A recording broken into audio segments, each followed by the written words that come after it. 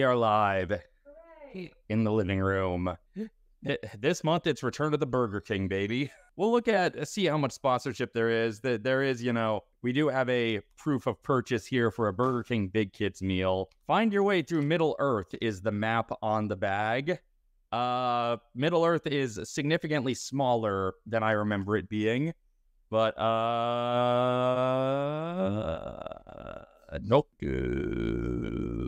Doesn't go like so. It is a long and winding road. And then there. I found my way through Middle Earth.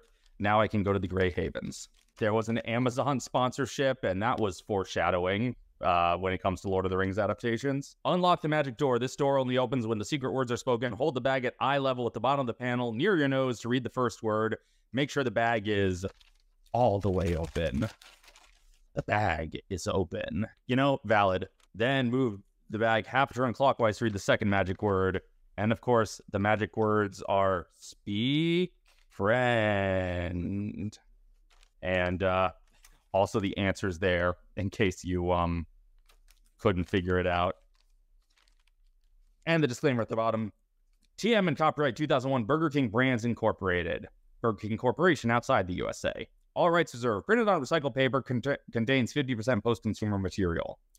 The Lord of the Rings, The Fellowship of the Ring, the characters' names and places therein, trademark the Salzanes Company, DBA Tolkien Enterprises, under license to New Line Productions, Inc., copyright 2001 New Line Productions, all rights reserved. While Big Kids' toys are suitable for children over 3 years of age, the film The Lord of the Rings is rated PG-13 and may contain material that is inappropriate for younger children. I don't know if this was the first kids' meal toy for a PG-13 movie. Probably not, but it might have been an early one. Discover the true One Ring. All rings are alike, or are they? Find the ring that is different, and you will find the One Ring. And it's pretty easy because that's a different pattern, even though the One Ring should have no pattern on it whatsoever. Solve Bilbo's riddles. 1. The One Ring glimmers bright as a star. Can you spell all that without any R's? And of course, the answer is ALLTHAT. That's how you spell all that without any R's. And number 2, actually from Tolkien, a box without hinges, key, or lid, yet golden treasure inside is hid. There was a shift when PG-13 movies became like family blockbusters and not movies that were inappropriate for younger kids. I know the first Disney-branded movie to be rated PG-13 was Pirates. And then the Adventures newsletter, Galadriel, an elven queen, has a magical mirror. Read Galadriel's message reflected in a mirror to reveal its secret. Now, that's not quite how the Mirror of Galadriel works, but it is her catchphrase. Even the smallest person can change the course of the future. Forge fellowship rings for you and your friends. Have an adult help you cut the gold band, then wrap the band around your finger while you have an adult cut and tape the ring to fit your finger. So they're encouraging you to cut the edge of this and make a friendship ring that has the one ring to rule them all inscription on it. So that's a really bad friendship ring to give your friends. The Fellowship was not about trading rings. I don't know if they saw the movie or read the book before beginning this. Frodo is a hobbit and also known as the Ring Bearer. He needs more colorful clothes. Grab some markers or crayons and color Frodo how you want him to look. Well, I don't play by their rules. I'm doing colored pencils. So let's start with the Hobbit feet. What color should we make Frodo's feet? All right, the vote is for blue feet. So let's go with true blue here. We could do 2 feet of 2 different colors. So if anyone has a vote for the other foot, it feels almost sacrilegious to be desecrating this thing that we've saved for 22 years. But we also have at least 4 of them. Oh yeah, Batman Returns McDonald's, of course. I forgot about that one. Since all the votes are for blue, let's just do a different blue. Let's do indigo blue for the other foot. And while I'm doing this, what color do we want Frodo's face to be? Okay, the hairy blue feet very much make him look like a certain X-Men character who may have had a cameo recently. I'll start doing a grass green face, and then what color should his cloak be? This might be a collector's item at this point that I am utterly desecrating here. Okay, we got purple and we got brown. I think what we'll do is we'll do a brown left side of the cloak and a purple right side. I will do a sienna brown for the left side of the cloak. And then if anyone has votes for the hands, for what color the hands should be, this brown would not be out of place for a hobbity cloak. Red for the hand sounds good for me. Let's do the purple here. Parma Violet seems to be our best looking purple here. This is beginning to look like a Technicolor Dreamcoat, as Paul F. Tompkins, as Andrew Lloyd Webber might say. He's turning into Saruman of many colors, a thing that the movies ignored because I suspect they didn't know how to dramatize that. I colored in the ring too, but you know, that's a very small ring, such a little thing. What color are a hobbit's pants? I could go for some orange pants. I am 36 years old and I am regressing to childhood, coloring in the wrong colors. Actually, I was very rarely a color in the wrong colors kid. I was very much a, no, whatever I color has to adhere to canon kid. I'm sure that was the symptom of something deeper. Yellow's good, so we'll do one leg orange, one leg yellow. And yellow actually barely shows up, but beautiful. Beautiful. This is exactly as Tolkien envisioned him. He just left the details out. Answer the questions below to continue your quest for the ring. As you begin your journey, you encounter a moat. What is a moat? That seems like a question we should know before we encounter one. But these are very like a hall runner from Homestar in their questioning. A small forest creature. B, a water-filled trench that surrounds and protects the castle. C, a three-cornered hat. Yes, you encounter a three-cornered hat. Perfect. 2, to cross the moat, you would use A, a beanstalk, B, a drawbridge, C, an alligator. Honestly, all three of them, depending. If you're doing it pitfall style, you can jump on the alligator heads. 3, after you cross the moat, you come to a large door made of A, tree leaves, B, oak, or C, glass beads. I mean, if it's tree leaves, it'll be easy to break through. 4, to get in the castle door, you need A, a key, B, a rubber band, or C, a hammer. Congratulations, you completed the journey. Check your answers against the answers listed below. Give yourself 1 point for each right answer.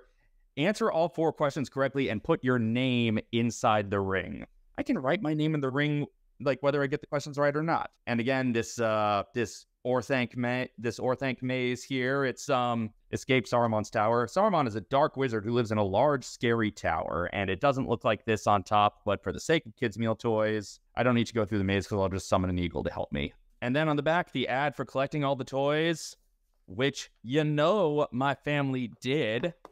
We consumed a lot of Burger King in December of 2001 because it was important to get them all. They all have these little stands, and we're going to put them together. There was also one toy in this box who was not actually supposed to be here, but he kind of blended in with the others.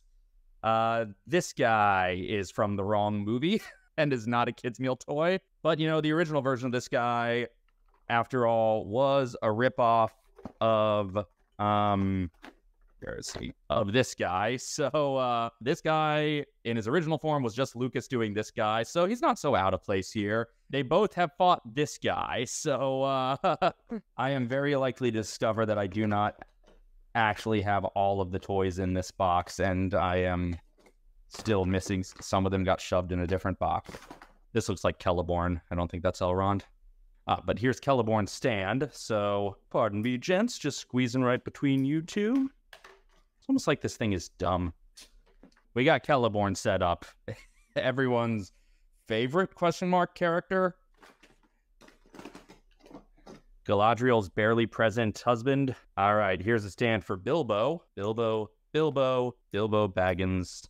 Only 3 inches tall, and he goes there. He looks very smug about having the ring. Like there's a very smug smirk on Bilbo's face. I'd be curious how much of the plastic of these is kind of warped just from being in a box in my parents' garage for so long. All right, here is Legolas's stand. Legolas next to Celeborn, even though, you know, just because they're both elves. And here's Legolas himself and his famous plastic netting on his bow. The fun thing about kids' meal toys is they almost fit together as they're supposed to. I also never noticed before, but there's very faint writing on here that says, "Legend tells of a ring believed lost for centuries. It has now been found." That's lines from the trailer of Lord of the Rings, which I remember having to watch on frickin' Real Player on a dial-up modem. Do some of these only work in specific spots? Legolas is in position. Okay, so this is Aragorn's, but he's still called Strider at this point. That snapped in easily enough. And Legolas, you stand on your stand. Stand on your stand. And I think this one's Aragorn because he's got the torch that he throws at the ring wraiths. So almost fits in place. So yeah, I'm going to assume that one is supposed to be... Huh. And of course, everyone's favorite character, Cave Troll. I'll put Cave Troll and Celeborn together if Cave Troll can play nicely. It's also, I don't know if I have to, like, twist the top part of the ring one in certain positions because, like, it's got a little thing that's supposed to, like, trigger the buttons on all of these. And again, I fully don't expect the audio to actually still work. Anyway, we got a Cave Troll. Look, the Tolkien elves were at one point animated by Rankin Bass. So, also, did you know that the Cave Troll was not that much taller than an elf? They have a Cave Troll, cuckoo cachoo. That is not something I'm doing in Lord of the Ringo, but it's something I considered. All right, so Gandalf's stand. There, Gandalf defeated the Cave Troll just by trying to get a seat next to him. Everyone's fallen. I don't know, there's the part that's kids' meal toys were not built for sturdiness. Gandalf here looks very just tired of this shit. And also, Glamdring's hilt looks like a lightsaber hilt. So, again, maybe this guy's not nearly as out of place in this box as I thought. I remember his soundbite is supposed to be, "Speak, friend, and enter," which I feel like drawing attention to that line spoils that it's a riddle. But, you know, Boromir. This one's definitely Boromir because he's got the Horn of Gondor. Never goes anywhere without his Horn of Gondor. Oh, that's what I should have pitched when I did the Tolkien Armchair Imagineering a few years ago. It's just like wizard electronic fortune tellers. The Main Street fortune tellers, but all wizards. The White Council of Zoltar. I almost said Zardoz. My theory is maybe they needed the sound bites to be like real short. You figure the voice boxes on these things are probably like, I don't know, like I don't know how much data they can actually save on a voice recording in a 2001 kids meal toy. So maybe "you shall not part" was like they had to be under a second and a half, and that was just a little too long. One of these is Merry and one of them is Pippin. And this one looks a little more like Merry. This one looks a little more like Pippin, but I'm kind of guessing. I mean, back when that was where you did the panning for gold. Now it's back at Ghost Rider. Okay, yes, this does appear to be Merry. Also, Merry's feet are huge and not particularly hairy for hobbit feet. You know what they say about a hobbit with big feet? Again, I guess this one is Sam. Even though, just process of elimination, everyone else looks more like other characters than Sam. And also Sam's stand, yeah, that appears to fit. The little, like, pegs are in theory supposed to make these things, like, clip on. But we all know this doesn't work. Ah! I found Elrond. He was at the bottom of the box. Stay there, Strida. Elrond doesn't have, like, a peg or a hole to fit him in. He's just bottom heavy enough, I guess, that they're trusting him to be able to stay there. It was a missed opportunity to not have Elrond refer in the movie to Frodo at any point as Mr. Underhill in the Mr. Anderson tone. All right. Here's Galadriel. And I guess her stand is kind of in the shape of the mirror. Was she supposed to come with the mirror? This is just like that animatronic of her waving as they go away on the boat. It's honestly, yeah, I remember even at the time, you know, as a kid thinking like, it's cool that they had so many, like the fact that they even have Celeborn is still shocking to me. Galadriel and Elrond, because they share right next to each other, because they have way more chemistry in both trilogies than Galadriel and her own husband do. When fellowship's on a pizza, you can have pizza anytime. Here we go. We can put Strider next to Arwen, next to his one true love, with an inconsistent tone throughout the movies. And she's on a horse, like she's an Old Spice commercial. The horse as the extender of the elf. This cave troll should have been real easy to defeat if he can't even stand up. Yeah, I mean... I would have been really impressed if they had toys for characters who didn't make it into the movie. Like if there was a secret toy for Glorfindel and Bombadil and Bill Ferny. If those toys had existed, I probably would have used those in the support group sketch instead of casting actual friends of mine, but it was more fun with actual friends of mine. All right. Well, we put one romantic pair next to each other. so I think it's only fair we put the other. It's important to put Gimli right next to Legolas. Ooh, Gimli can kind of do the twist. There we go. I have to like pull the feet apart to get it to actually snap on there. There we are. Again, not as much of a height discrepancy between them. Lurtz. There is a toy for Lurtz, the completely made up for the film captain of the Uruk-hai. I guess completely made up is an overstatement because he is like kind of an amalgamation of general Uruk-hais who do show up in the text, but the mostly made up captain of the Uruk-hai. The Uruk family. Okay, I also gotta raise his arm just to get him to fit in. And we'll put Lurtz next to his creator, Saruman, who's really caressing his Palantir like a bowling ball, and also who looks more like in the face, looks more like Gandalf the White than Saruman. I wish he had read an audiobook of it so he could have been everyone. This is the armchair Imagineering now. Okay, we only got 3 left. Here we got Pippin, and here is what we've narrowed down to be Pippin holding a torch, because I guess he does that. Like, he doesn't not do that. I will put him right next to Saruman so we can get excited about the Palantir a little earlier. And then we got Orc. You know, just Orc. Just any old Orc. This one doesn't have a name. And I guess that's this one with the faceplate. Nanu, nanu, halflings. The Orc is not sturdy. And of course, finally, that leaves us with only one character left, Frodo, whose face is not green, but who looks... Okay, that face looks like somebody, but I can't place it. Those very thick eyebrows and that head shape, very familiar to me, and I can't place it. He is drawing Sting and perhaps holding the ring in his fist, or perhaps just holding a fist. But yeah, I can't place who that looks like, but that's not important. What's important is that the Fellowship and Friends is about to be complete right there. And there you have it, the complete collection of Lord of the Rings kids' meal toys from Burger King. I'm trying to do the math on how often we had Burger King. Do we ask for specific toys each time? I can't remember. Was Burger King doing a thing at the time where you could like just buy the toys separately and not have to actually get the meal? Because usually these promotions only run like a month or two. And granted, there were 5 of us in the family, and if we all ordered kids' meals, but to ensure that we must have been able to ask for specific toys. Like, that must have been it, because we don't have duplicates. What's supposed to happen is, like, this little arrow here, whichever one it's pointing to, when you twist it around, is supposed to, like, light up and do its sound bite. I don't remember what all the sound bites were. I just remember Gandalf's was speak, friend, and enter. And I mostly remember that because it was in the commercial. I remember Frodo's was, power can be held in the smallest of things, which is not a line he actually says in the movie. Boromir has fallen. History repeats itself. Do the Avengers circle shot at the ba ba ba ba ba ba ba da ba ba da ba ba da ba. Hello, I'm an orc. I don't belong here. Ba ba ba ba ba ba ba ba da ba ba da ba ba da ba.